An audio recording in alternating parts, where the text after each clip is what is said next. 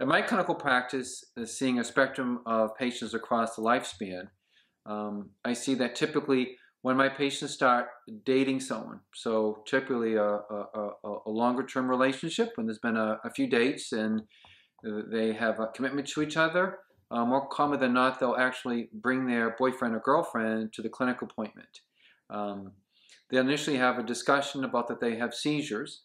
Commonly, it involves a parent, in the case of an adolescent, to talk a bit more about the history of the seizures and the epilepsy. So first and foremost, it probably involves a trusting relationship that is going to be longer term. And second would be honesty. And then thirdly, having them be involved in disease management, or at least disease awareness.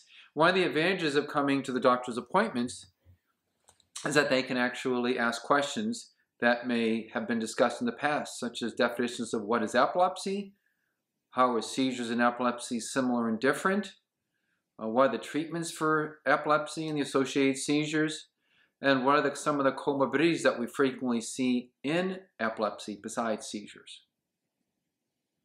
I find that such relationships are strengthened by this honesty and are very supportive. I've seen this even among teenagers who are dating appropriately, and the boyfriends or girlfriends actually are earnestly concerned about the safety, welfare, and health of their respective partner. And I see that this really enhances the larger social network, which is integral to the success of disease management in patients with epilepsy.